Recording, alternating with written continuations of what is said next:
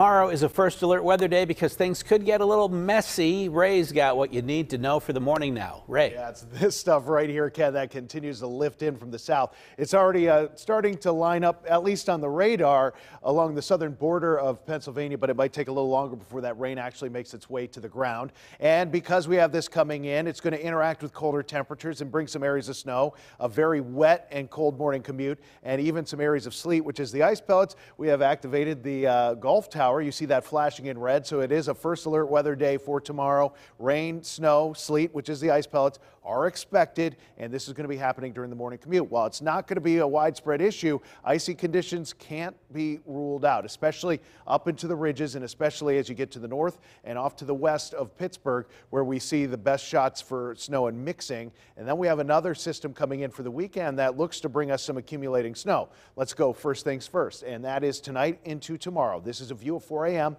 On Futurecast. You can see how this snow is lifting from the south. There's still some of this rain trying to hang on from Pittsburgh and point southward from there. Now, Pittsburgh, you can see, gets these little pushes of the mix moving in.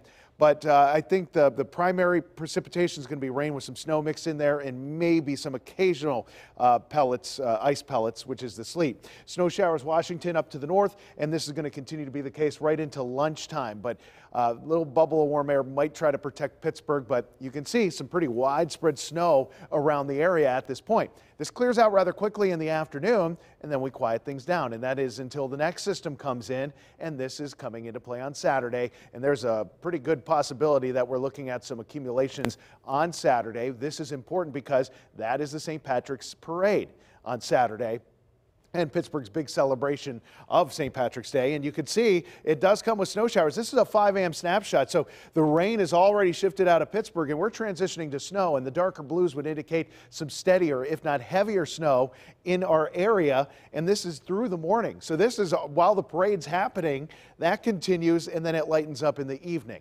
So Saturday could be an interesting day. There's still several things up in the air that we have yet to determine because we're still watching the trends with this one, but we could be looking at some accumulations, but it's not looking like anything like 1993. So I'll just tell you that right now, but certainly something that you'll want to be aware of and paying attention to in the next few days, especially if your plans for this weekend bring you to town. 30 degrees for tonight, though. This is where we get the rain. It's going to eventually transition to that mix and potentially some sleet, which is the ice pellets. Now, after that early mixture, we're going to end this in the afternoon, and winds will stay out of the west at 5 to 10. So not too windy, but we do finally get the little bump in those temperatures later in the day. So the early part of the day, especially the morning hours into early afternoon, is where it's going to be the nastiest. Thursday and Friday, we get a little break and a little warm up, but those temperatures come crashing right back down on Saturday, leaving us cold for the weekend. And with that, the snow on Saturday and a little warm up for early next week.